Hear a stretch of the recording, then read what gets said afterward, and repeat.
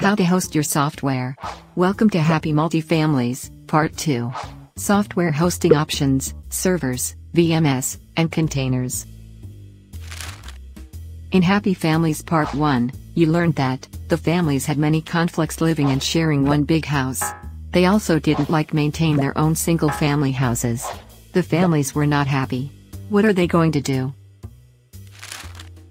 Again, the not happy families moved out. This time they moved into a condo building.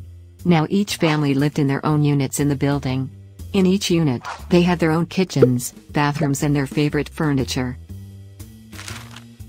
They still shared the building, utilities, and backyards, but they didn't need to maintain them at all. This just the right sharing made the families happy, very happy.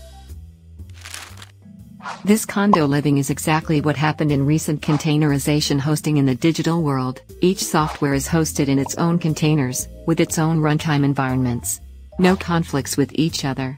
Best of all, software doesn't need to run its own big operating system. Just the right sharing. The software can run independently and efficiently.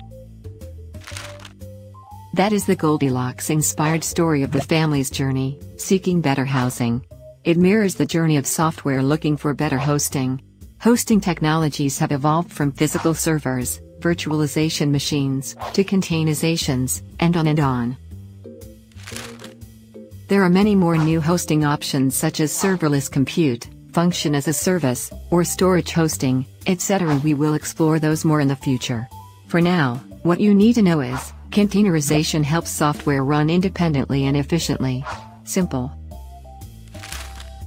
Stay tuned for new cloud services. Subscribe and watch my simple shows. Understand complex cloud in a simple show, to help you create more excellent software as a service.